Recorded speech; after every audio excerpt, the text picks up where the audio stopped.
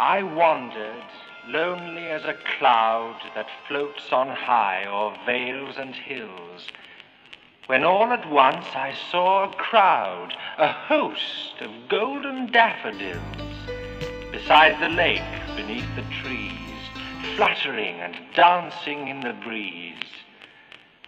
Continuous as the stars that shine and twinkle on the Milky Way, they stretched in never-ending line along the margin of a bay.